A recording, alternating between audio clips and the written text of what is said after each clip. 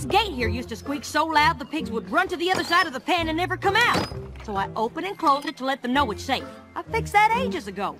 Then I realized putting a little fright into them got them all hustling out of the pen.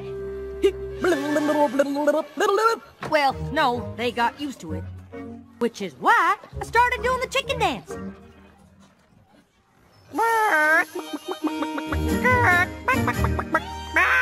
I mean, to show them that if they didn't get to eating their food, the chickens would. Of course, being a chicken, I couldn't very well open the gate. Getting the food bucket to spill into the trough was just a happy accident, because one time I left it there by mistake.